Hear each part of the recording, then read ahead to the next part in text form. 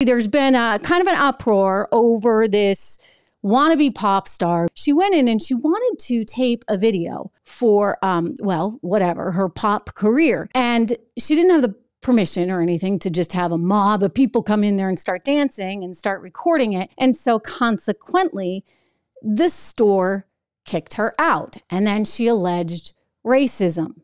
I mean, wow. This is the video here.